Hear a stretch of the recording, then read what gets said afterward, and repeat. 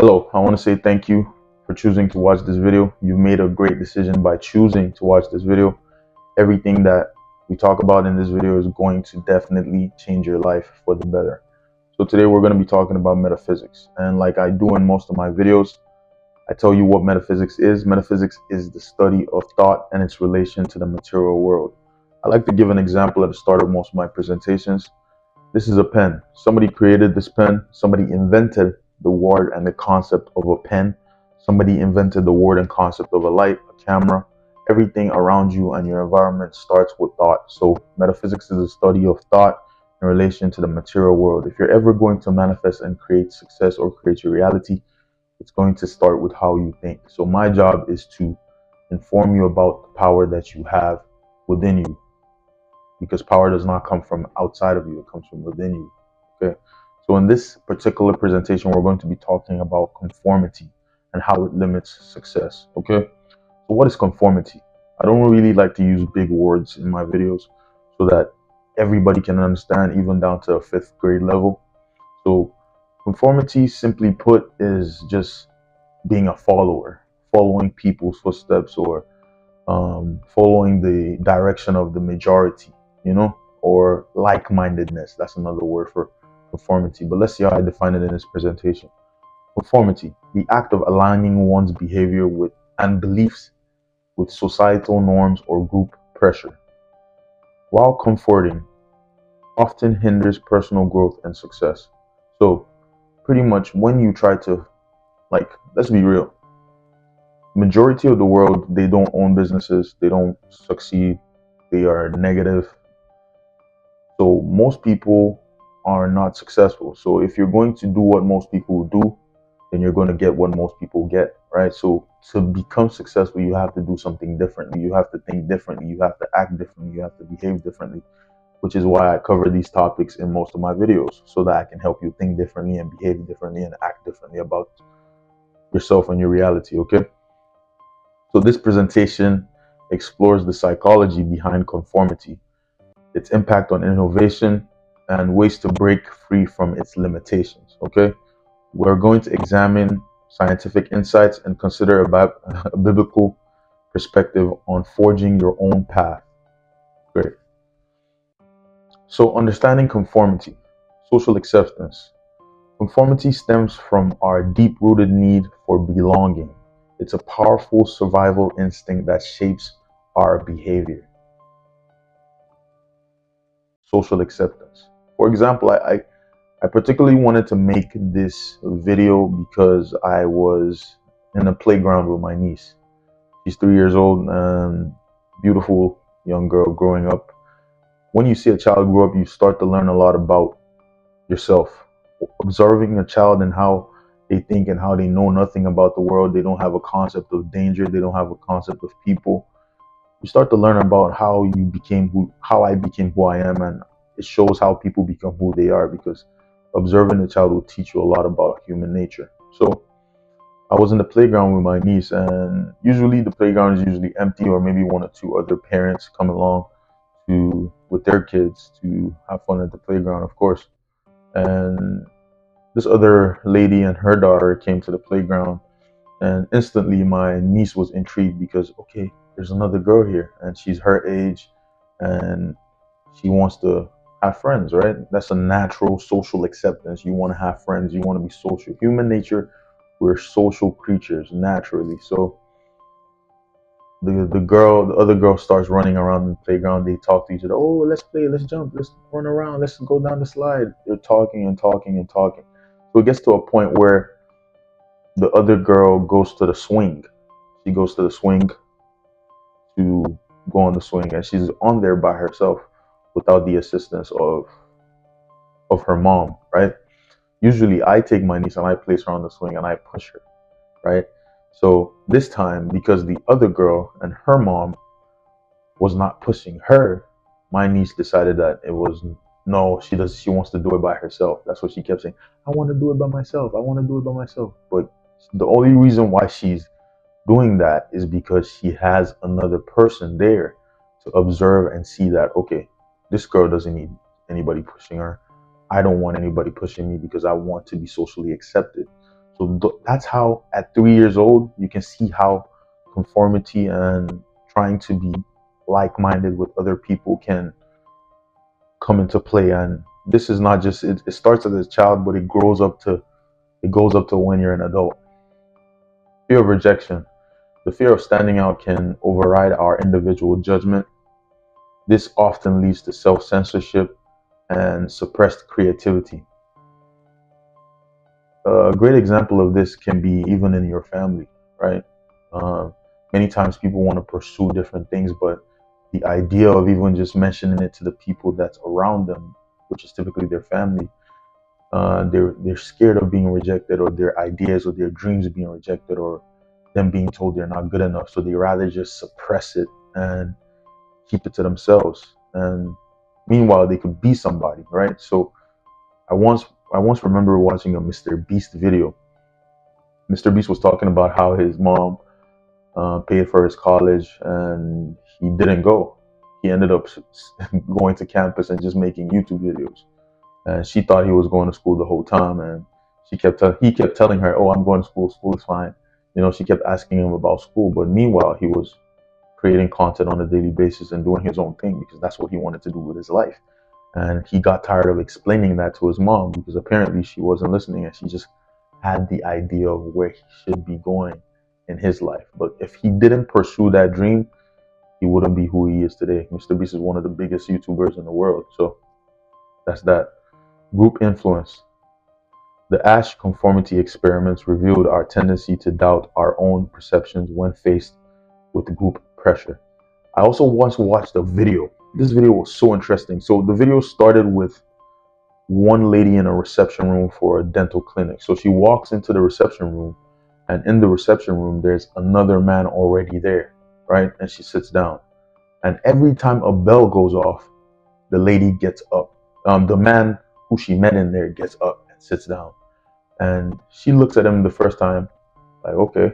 She observed the movement. Then the second time he did it, he stood up, the bell goes off, he stands up, he sits down. And she observed it like, okay, am I supposed to be doing this? She just looks awkward. And she asks him, oh, am I supposed to be doing, or why are you doing that? And he's just like, I don't know. And the bell goes off and he gets up and he sits down. And guess what? After the third time, the lady gets up as well and starts going with the bell. She gets up, sits down every time the bell goes off. And more people start coming into the room. More people start coming into the room. And guess what?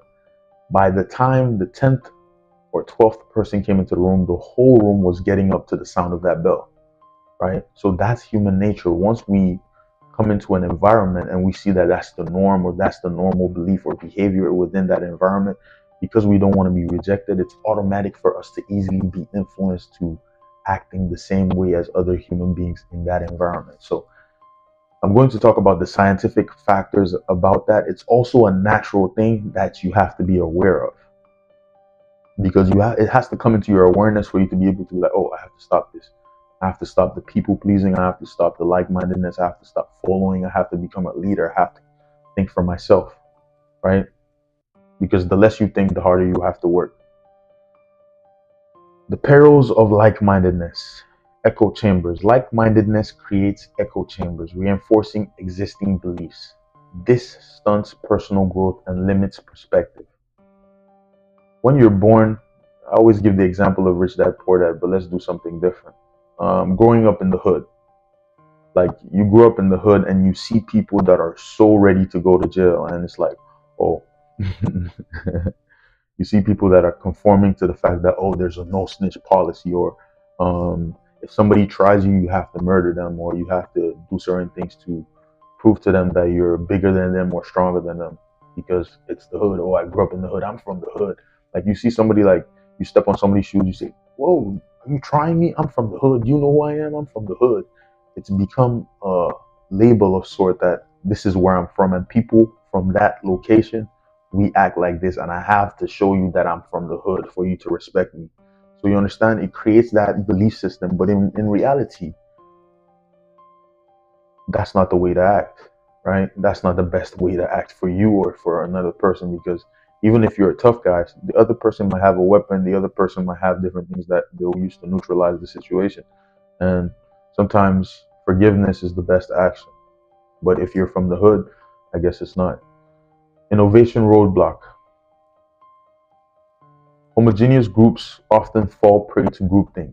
Diverse teams, however, consistently outperform in problem solving and creativity. Basically, like the hood example, that's perfect. Like, if you're a smart young black individual in the hood and you decide to not follow the groupthink and you start to create, or you start to design, you start to do your own clothes, people are gonna start clowning you because you're gonna stand out and be, oh, look at him, he thinks he's so fly with his ugly ass clothes, the clothes he thinks he's wearing that he created. Oh, look at him. People are gonna be so quick to call you out because you're stepping away from the pack, you're stepping away from the like-mindedness, right? But that's the best thing to do because that is what is gonna set you apart. Why do you think people like Kanye, for instance, Kanye is so weird amongst black people? Because he says the things that most people are not brave enough to say. He does the things that most people are not brave enough to do. He creates the songs that most people are not brave enough to create. And that innovation roadblock, the world could be so much more if a lot of people came out with their ideas and couldn't be disarmed, couldn't be harmed for their creativity. A lot of people are just scared, like, what would the world actually think of me, right? Missed opportunities. By surrounding ourselves with similar views, we miss chances for intellectual growth and pioneering breakthroughs. That's pretty much the same thing. Like I said, like, a lot of people have creative ideas and it's hindered by their family, it's hindered by their friends, it's hindered by their neighborhood, it's hindered by their school, it's hindered by social media, because they're scared of what people will think, so they just shove it away, they just throw it away. Like, even creating my channel, for instance, like, I have a lot of people that show me love and say, oh wow, keep going. Today I got a comment while I was working out, oh, please keep going. And thank you so much for that comment, right? And when I saw that, I was like, wow, okay, one person said that on my latest video, and that felt so amazing because it's like, I'm doing this for somebody, it's helping somebody, right? And if I was group thinking and thinking that about what my friends will think if I pursued what I wanted to do, I would have not ever had the opportunity to help that person. So that's a great example right there. The science of conformity.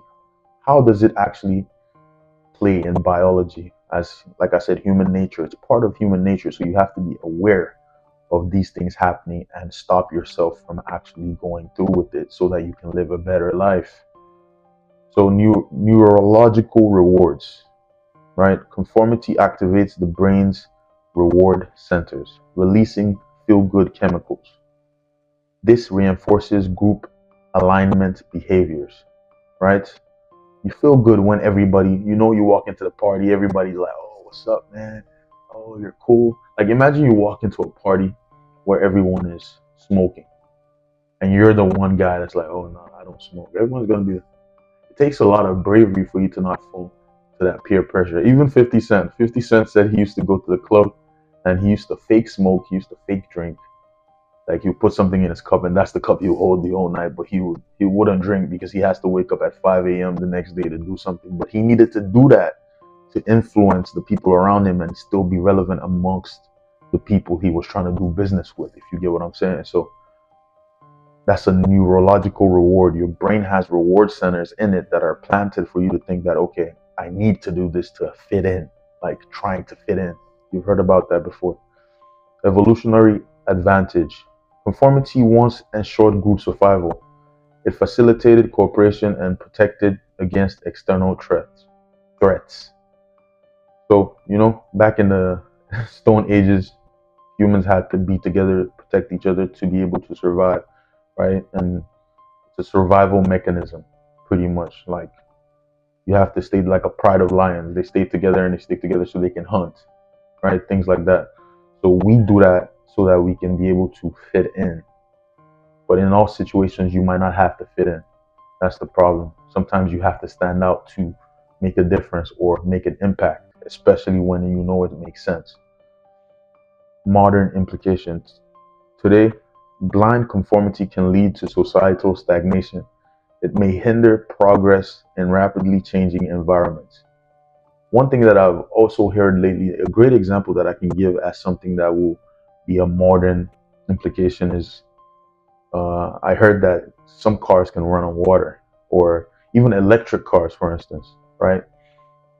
Electric cars is a new thing. Elon Musk just started that, but when he first started it, it got a lot of backlash because it's like, okay, batteries, okay, you're mining in Africa. A lot of people are against the things that he has to do to create this new step. But there's also a problem with crude oil, right? They say crude oil destroys the environment, the skies, things like that. And he's trying to find a better solution, but that solution also comes with impact, right? People have to go and mine all these things.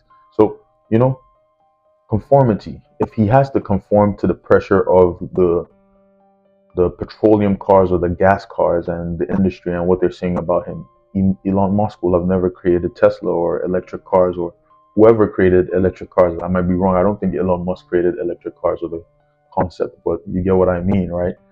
There's already a way of life, and most times people don't want to change from the way of life. So it has a big effect on how we can advance as a society, because a lot of people think that, okay, this is bad, okay, AI is bad because it's the mark of the beast, okay, this is bad because it's that, things like that might slow down our progress as human beings.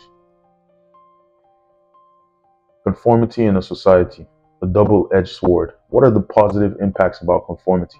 Because conformity is not always a bad thing, right? But when it has negative effects on your life and your success, then it's a bad thing for sure.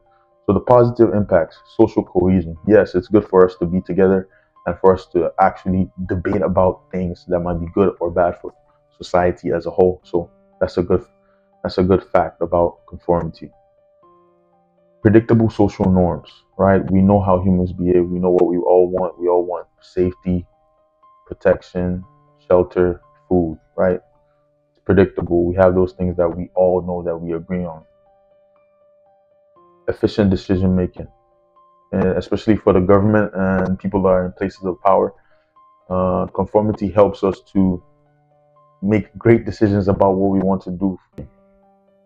So conformity helps people in places of power make efficient decisions about what society and the direction of society, because we all know we want simple things like protection, food, shelter, societal cohesion. We all agree on those simple things that we all want, right? But when it comes down to an individual level, there might be some negative impacts of conformity on ourselves or our beings. And what are those negative consequences? Suppression of individuality, right? Like I said, if you want to pursue something, people around you might not agree. People around you might not believe in what you've thought about and what you've seen as a dream and the possibilities that you believe.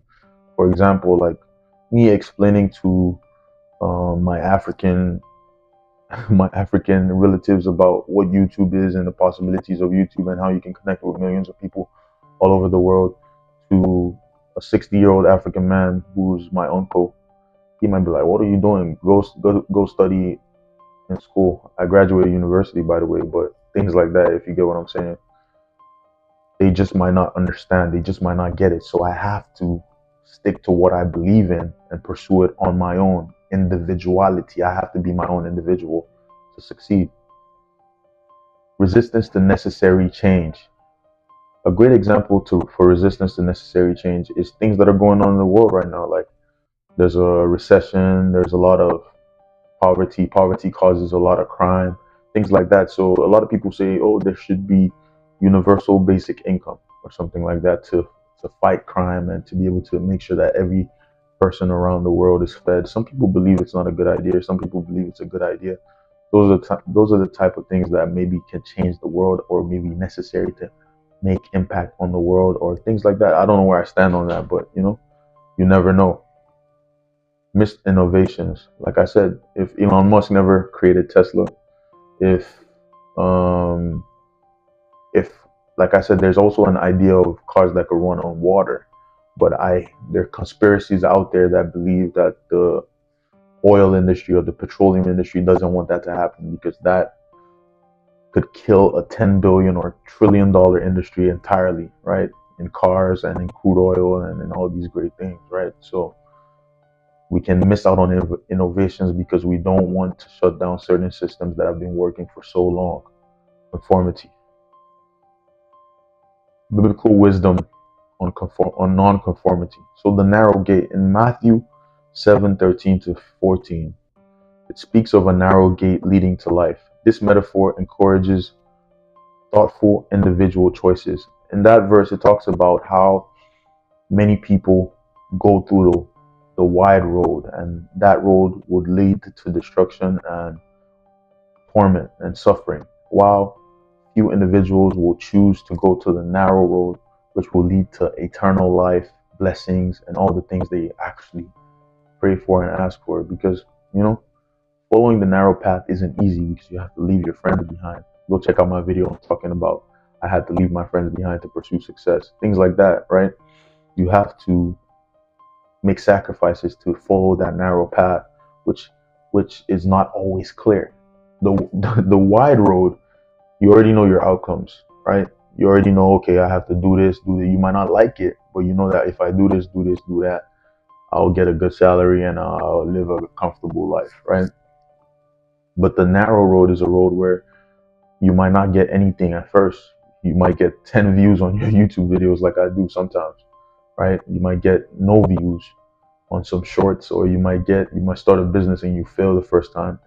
That's the narrow road. That's the road where nobody might be there to hold your hand, but you know you're going in the right direction for you. You know you're pursuing something different. You know you're doing it for a great cause.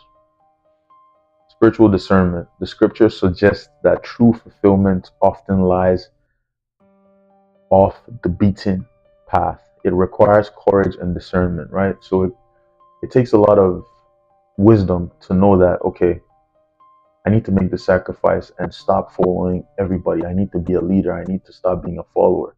Because like in that video I told you to go watch, I talk about how I try to bring a lot of my friends on a path, because we talk about all this stuff a lot of the time. Like, we sit down, we talk about how we could be successful, how we could do great things, how we could pursue all these businesses. But there was a particular day I said, today we have to start. We can't keep talking, because talking and knowledge without action is nothing.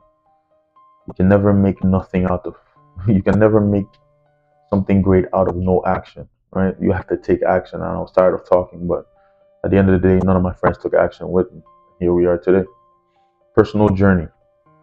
This passage reminds us that success and spiritual growth are deeply personal journeys, not crowd following exercises. Success is not a crowd following exercise. The things that you have to do to succeed, you're going to do a lot of that on your own. And if you're lucky, you might find one person, like a co-founder, which is rare. You might be blessed. I don't want to even say it's rare. That's a belief, not a fact. But it's a personal journey. It takes a lot of self-discipline. It takes a lot of self-understanding. You have to understand yourself and understand that many people are not willing to make those sacrifices that you are willing to make to pursue your dreams, or people don't have big dreams like you do. That's why you are watching this video, not them, right? That's why you are in your room, on your computer, on your phone, wherever you are by yourself with your headphones on watching this right now, because you found it interesting and you know that you can learn something from this. But not everybody will stick around to get the information and actually act on it, right? A lot of people are comfortable with being comfortable. Oh, I get the party, I get to have my car, I get the, the world is in a place where you can get everything like this. Once you graduate university, get a job, you can loan a car, loan a house, loan everything. You're comfortable, you don't have to. But if you quit, you lose it all. You quit, you lose it all, right? So it's easy to sign up to be comfortable. But for you to take the long road, which is the narrow road, and actually be by yourself, cold nights where you don't know what's going on, you're planning your business, you made no money, but you give a lot of effort, it all pays off in the end. Even though at the start of it, it seems like you're not following what everybody is doing. You look at all your friends and they're partying, having fun, but you're focused on your own personal journey for success. And later it will pay off, trust me. Breaking free. These are the strategies for non-conformity. This is the best way for you to stop conforming, stop following the crowd, stop being like-minded, start being your own individual. Cultivate critical thinking. Spend a lot of time thinking. Question assumptions and seek diverse perspectives. Encourage intellectual curiosity and open-minded discussions like this one. Just like how I'm feeding you this information, I'm not forcing it down your throat. It's an open-minded discussion. If you want to do this, go ahead. If you don't, go ahead. But the reason why you're here for a reason, for sure. That's one thing I know. The reason why you're watching up until this point is because you know that this information is for you. You know that you want to live a different life. You know that you want to do something different. You know that you have a dream. That's why you're watching this video up until this point. So you need to cultivate critical thinking. Spend time thinking about your decisions, thinking about your friends, thinking about your choices. Stop listening to people who have not gotten where you want to go. Stop listening to them. Stop listening to people that don't make sacrifices. Stop listening to people that are not self-disciplined. Stop listening to people that don't want to succeed. Stop listening to people that don't think big. You can't listen to them because you're thinking big. You're trying to succeed. You're trying to do better. You're trying to achieve great things. You can't listen to somebody that's trying to achieve small things. If you want to achieve great things, it just doesn't make sense, my friend. Embrace discomfort. Step out of your comfort zone regularly. Growth often happens when we challenge our established norms.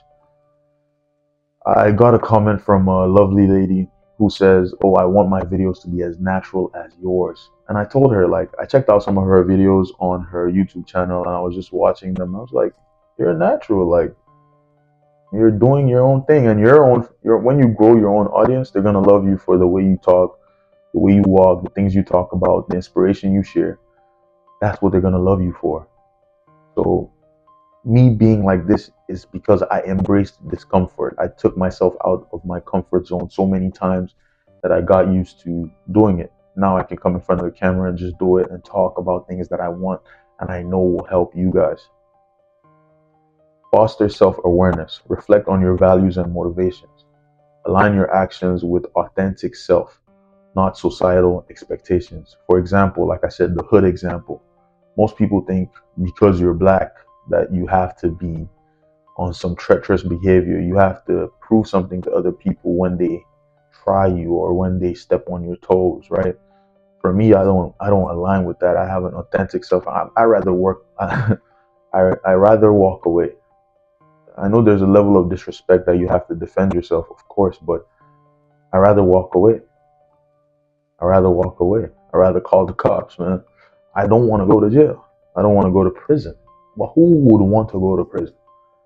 So that's how I think. So that's because I'm able to remove myself from that mindset of group think that every black man has to have this aggressive nature about himself where he has to show and prove to somebody that he's the toughest in the room. I don't have to do that.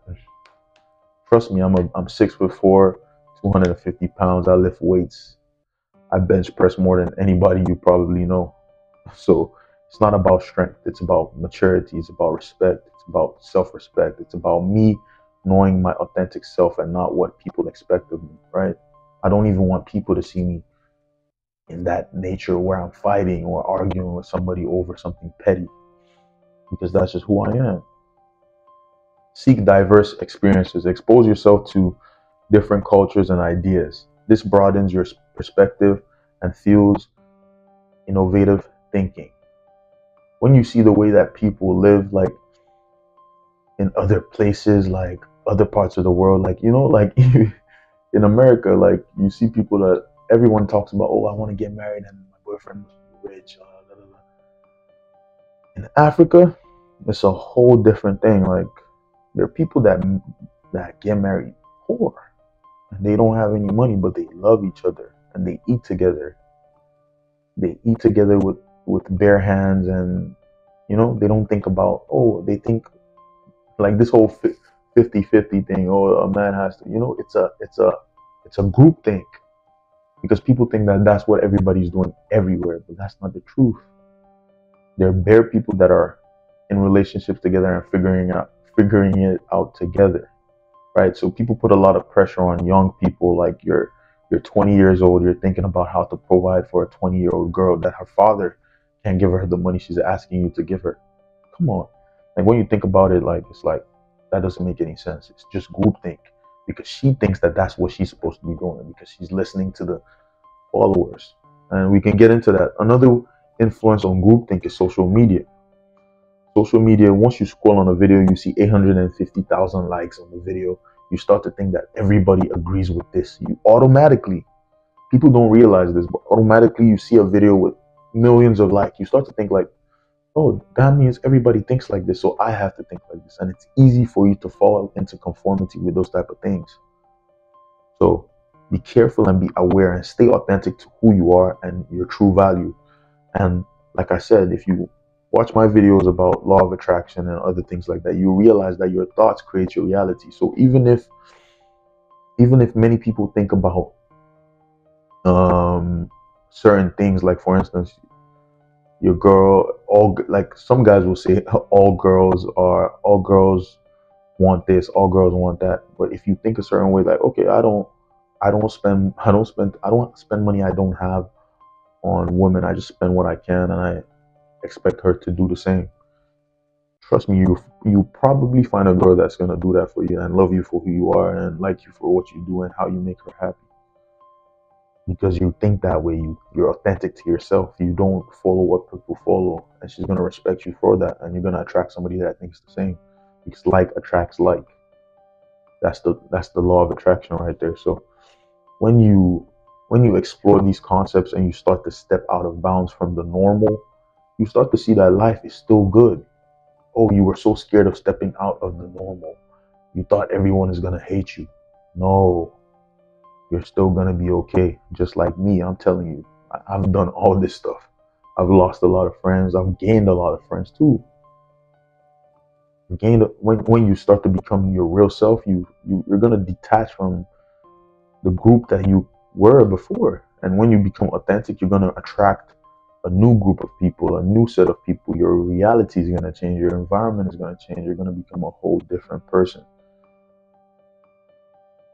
So that's the end of the presentation. Like I said, you've made a great decision choosing to watch this video, and subscribe and check out my other videos. They will definitely change your life. Peace.